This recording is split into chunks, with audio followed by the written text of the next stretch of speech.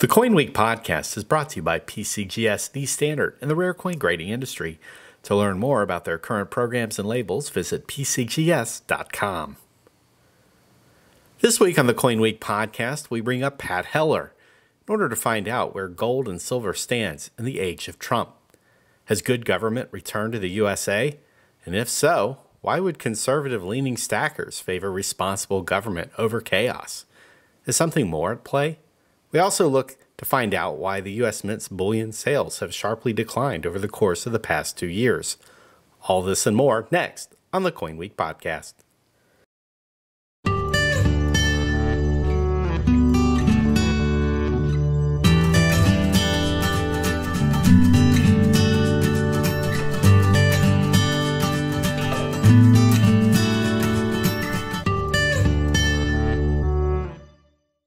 Hey, Pat, thanks for joining me on the CoinWeek Podcast.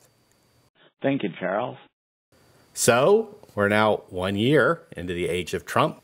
Responsible government has returned, and everything's going great. No turbulence at all. Just clear skies ahead. And since government spending is down and conservative principles are now in full bloom, there's probably no reason at all for people to hedge against the collapse of the dollar and move towards safe haven assets like gold, right? I think you should probably not try out for a career as a comedian. But there is a lot of hope that good things will happen in the market, and some good things have happened, and that may be detracting from people's concerns about financial things or negative financial news, and detracting from people wanting to own precious metals as a way to avoid the risk of loss of paper asset values. Well, it is true what you said. The economy has been moving in the right direction, although, it hasn't been as strong as everyone would have liked. We haven't had negative growth, however, since 2009. It's taken several years to experience a proper recovery from the recession. And many sectors of the economy have not been the same. So I understand that. But for gold, I'd say in the past year and a half, we've seen an increase of about $100 to $150 per ounce in spot. And with this going on, it seems weird to me that bullion sales at the Mint have essentially crashed over the course of the last 2 years, even with spot prices inching up. What is the correlation between what's going on in the precious metals market and the Mint's current inability to move the levels of bullion product that we're accustomed to seeing? That's a sign going, you might say, across the United States, and is distinct from what's happening in the rest of the world. Demand for physical gold has been strong in India and China and Germany and in England. But that's not what's been going on in the United States. If you look at search terms on the internet, or the number of times that people do searches on the internet by terms like American Gold Eagle, those searches are way down compared to over a decade ago.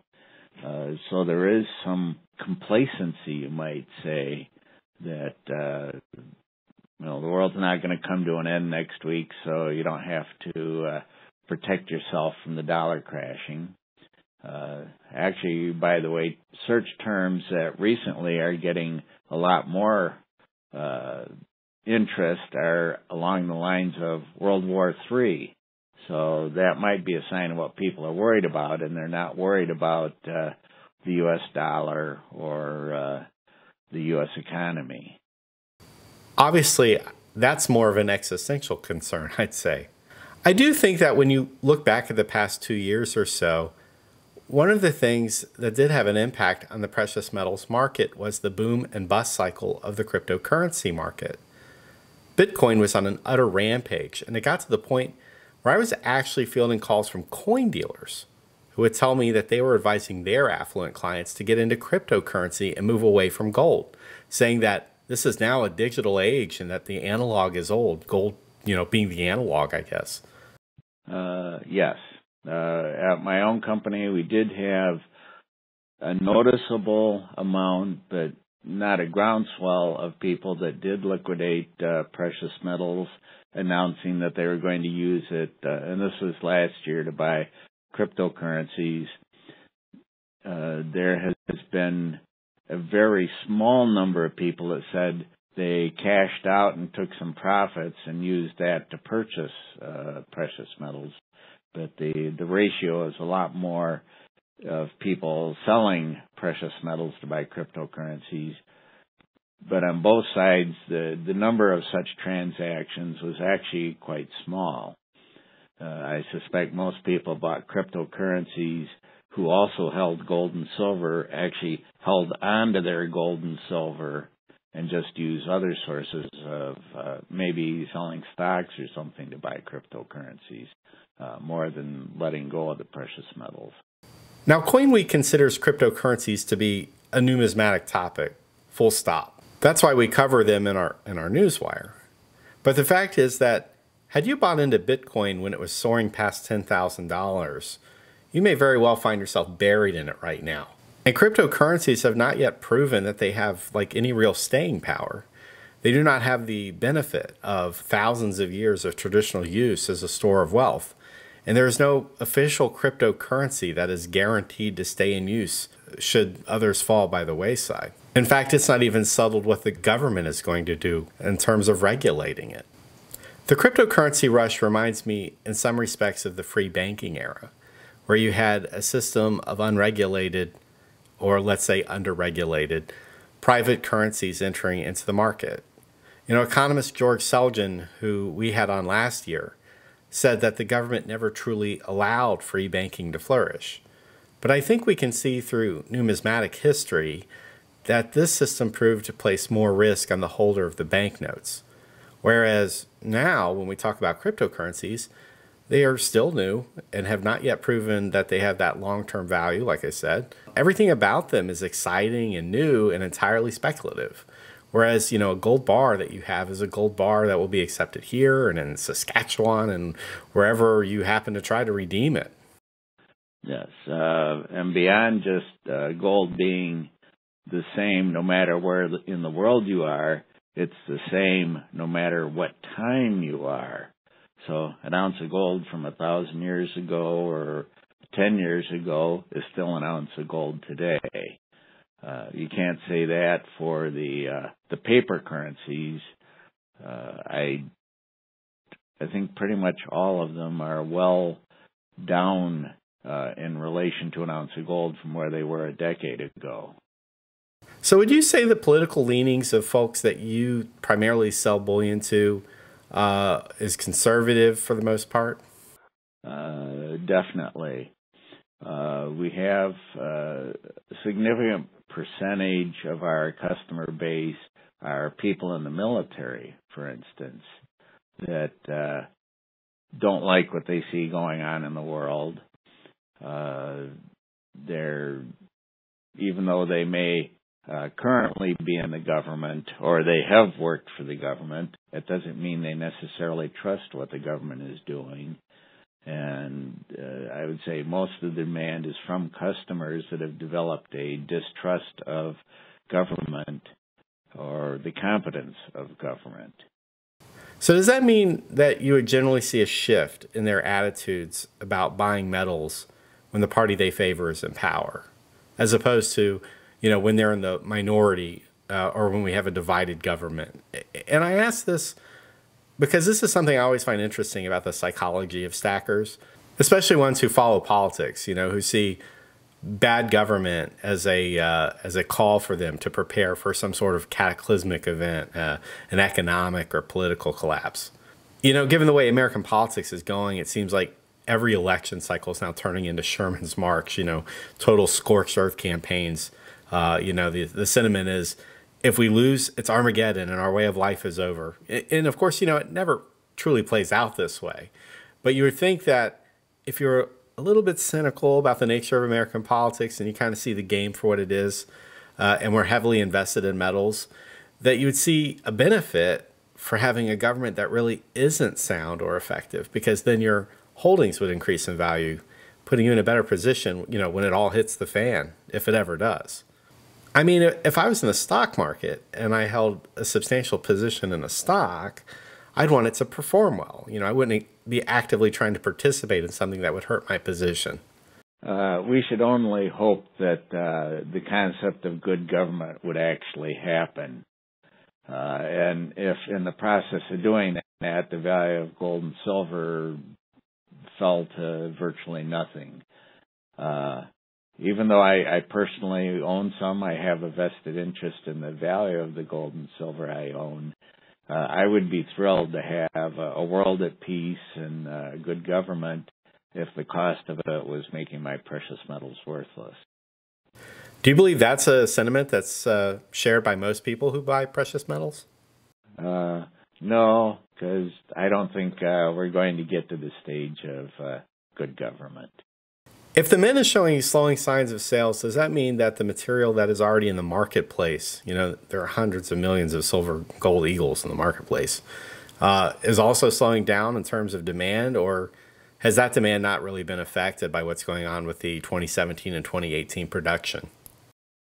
I think what's going on is something that we have seen with other issues over the years. When a certain number of product has been sold onto the market, and you can look at the South Africa Krugerrand or the, for instance, the Mexico 50 peso or the Austria 100 krona gold coins as examples. At any time, there's a certain quantity of this product being liquidated on the secondary market. When the quantity on the market is large enough that new demand can be met through secondary liquidation, the sales of the newly produced coins decline. So the Austria 100 krona, the Mexican 50 peso, and South Africa Krugerrand are no longer made in mass buying quantities. I believe the first two aren't even being made at all right now.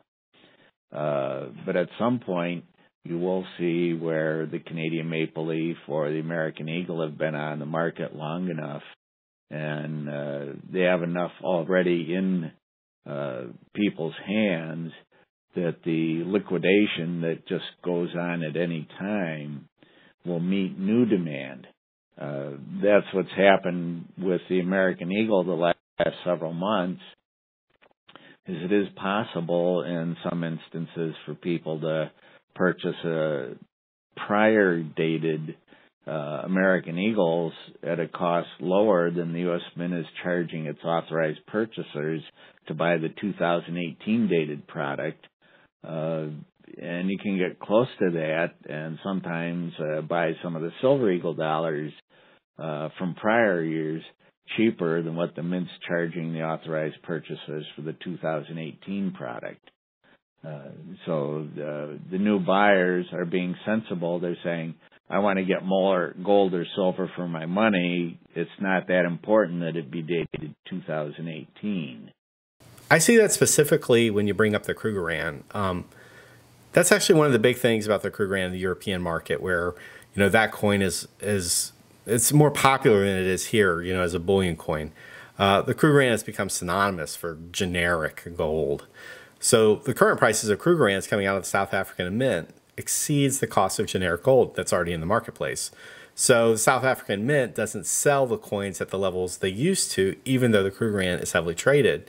On top of that, there's more competition, with private mints and other state mints who also produce bullion. There's another trend that I anticipate, and that is in the Far East, the demand is for pure gold products, and metric weights of products is more popular than troy ounce weights. So you saw a few years ago that the Chinese panda coins switched from being in troy ounce weights into grams. Like instead of an ounce panda, now it's a 30-gram panda. The American Eagle gold issues are not pure gold. South Africa Krugerrand, Austria 100 krona, Mexican 50 pesos are not pure gold. So I think that limits their appeal in the Far East. And those are major markets for buying gold nowadays. Absolutely. And the interesting thing is, once the Chinese panda went to the metric system, it suffered some declines in popularity in the West because Western buyers had become accustomed to buying 1-ounce coins. But what is also interesting is that Asia is the largest growth sector for bullion coins and numismatic coins in the market today. Do you see the Chinese government moving to this metric system as a way to protect their own market against foreign precious metals products? Or was the Chinese market already pretty much closed off from precious metal coin imports? It's going towards a metric system, and this is just part of it. The Shanghai Gold Exchange is not trading 100-ounce gold bars like you are in New York COMEX or 400-ounce bars like the London market. They're trading kilogram bars. And when the Chinese central bank, for instance, is importing gold bars from they go through Switzerland or Singapore or Hong Kong, but they're importing these 100-ounce and 400-ounce gold bars. Those are being melted down to turn them into kilogram bars. So the China switching their panda coins is just going along with this developing trend. One of the ways that Chinese precious metals investors can get involved in coins is through their banks. It surprises me that the government there, which one would fairly call restrictive in many cases, would allow the practice where one's financial institution could recommend diversification into things like numismatic coins and bullion coins. And this may be one of the reasons why that market is growing at the rate it is, I wonder, would it be a good idea for our market in the U.S. if banks here were actively selling bullion products to their customers, whereas you could go to the bank teller and convert some money in your account to a silver or gold bullion coin?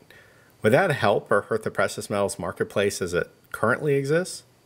If it did, it would hurt the coin dealers, but it's not, America isn't ready for that to take place.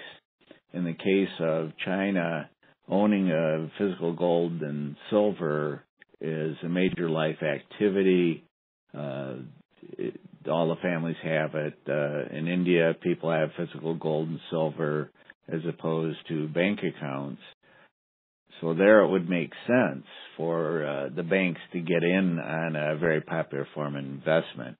In the United States, it's still a very small percentage of the public that owns physical gold or silver, and it's just not a big enough market niche for the banks to profitably get involved. Well, I understand that, but if you consider the scenario where you'd go to that bank teller and they'd have on display the current spot price of gold or silver bullion, and you would buy it over the counter, and the key for the bank is that they would hold it in their vault, because you wouldn't want to have somebody store a consequential amount of metal in their home, but it's something I think about when you consider how much retail acreage has been lost over the years by the rare coin industry. Whereas 20 or 30 years ago, you'd have maybe one or two or more coin shops in a major city, maybe one in most towns. Now coin shops are fewer and far between, and most aren't really the kind of places that would inspire that spark of imagination to build a new generation of collectors, like the great shops from the past. At least this way, even if it was only bullion, everyday Americans would be seeing precious metals coins presented to them in a clean and safe place, in an everyday location. And I think that might make owning coins seem like a proper, maybe even a smart thing to do. Well, the trend is that coins are used a lot less in commerce today, and also currency is used less than it was decades ago.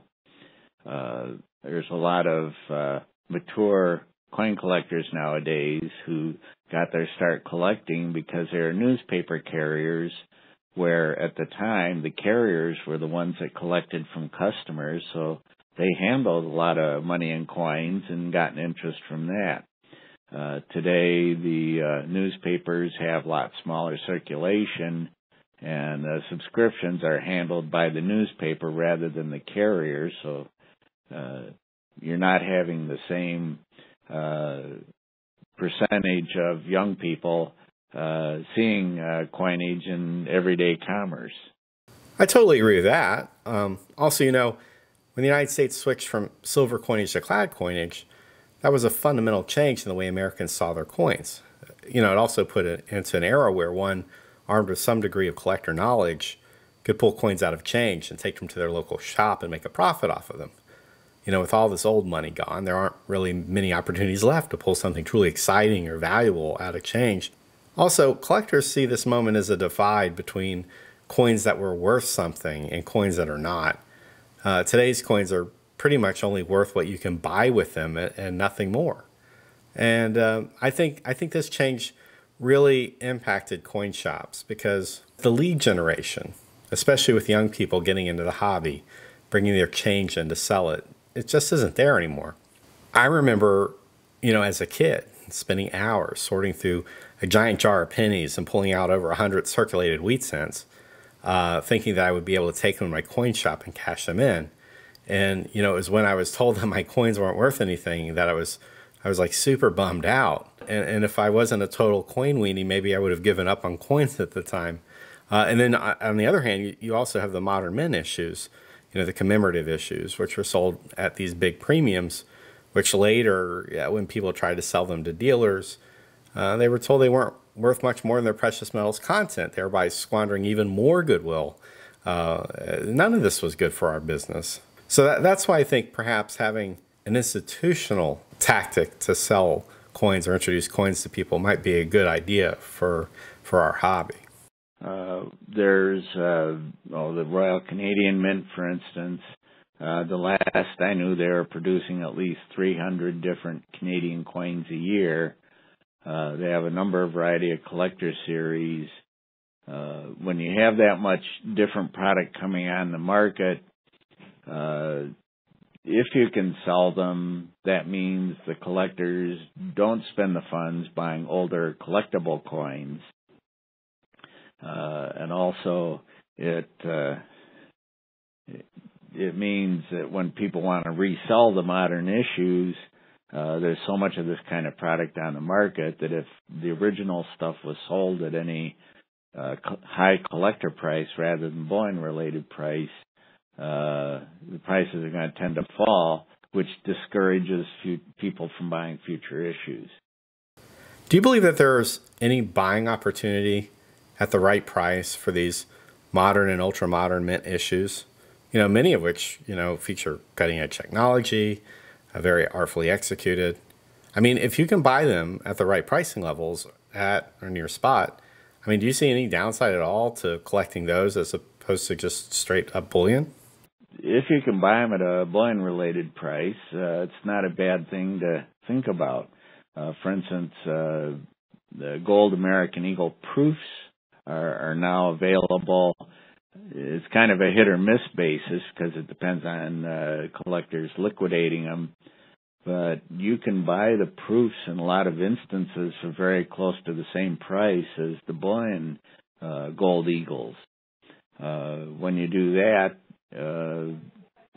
I'd say there's not much downside, so you should seriously consider it, but not at the prices that the mint's charging for the new issues. The one area where I think there is some possibility of having numismatic value over bullion value in the future could be with the bullion issue 5-ounce silver America the Beautiful quarters. In the last 3 or 4 years, I think there's only a couple of issues that have a mintage of more than 40,000 pieces. A lot of them have been right at 20,000 coins. And you can buy the bullion version for close to the same cost per ounce as you would pay for the silver eagle dollars, which has mintages up in the many millions of coins. So that would be one area that I'd say someone could consider having a collection of them. There's been over 40 issues out so far, and most of them you can buy fairly close to bullion value that down the road may have some collector premium to them. But mostly the rule is that if you buy stuff from the mint, and that would include the special 5-ounce silver quarters that the mint sells with their finish, that's not a good prospect for appreciation. Let me ask you a philosophical question about buying metal.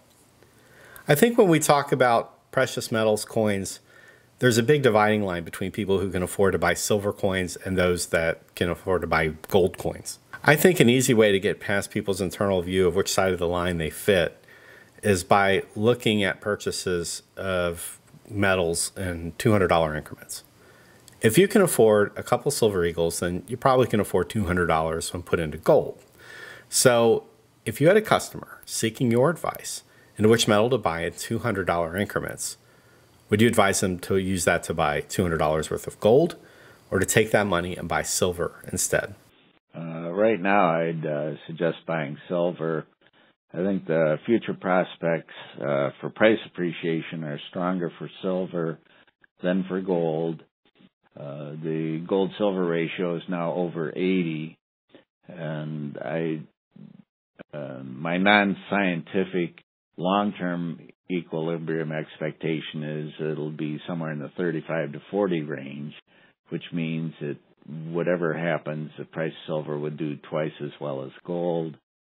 And you do have the past track record of when prices rise, silver rises by a higher percentage than gold, which also has a negative that when prices fall, the silver price falls a greater percentage than gold. But right now, I think the prospect for appreciation is much better than for further decline in prices. So and we have customers that come in every week or 2 weeks when they get paid, and they pretty much buy silver because that's what their budget can afford. Maybe once they have a good base of silver holdings, then they could save up for a little bit to buy an ounce of gold. But even though I like both metals, I definitely am more in favor of owning silver than gold right now. Does platinum or palladium figure into your equation? Or are these still esoteric metals when it comes to stacking purposes? Platinum and also palladium are precious metals, but they're not really monetary metals. You do have the price of platinum well below gold right now, which is something I was predicting would happen 10 years ago, and it took several years to get there. It may remain there, but actually the discount of platinum to gold nowadays is pretty low, and I think there could be some prospect of,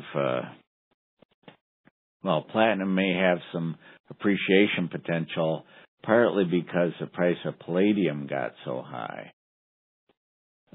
So I think owning a little bit of platinum, not a lot, as a speculation, may be worth considering now. Last thing, Pat. Finish my sentence. The United States of America will never return to the gold standard because it can't afford to. It has just too much debt, and a return to the gold standard would lead pretty much to the collapse of the U.S. dollar. The great Pat Heller, folks. Well, Pat, thanks for coming on, sharing your insights about the psychology of stackers, and explaining what is going on with metals right now, and for being a fun interview.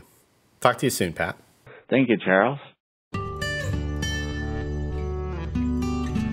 If you like this podcast, please share it with your friends. Remember, you can download all 94 episodes of the CoinWeek Podcast for free from the iTunes Store. For CoinWeek, I'm editor Charles Morgan. Until next time, happy collecting.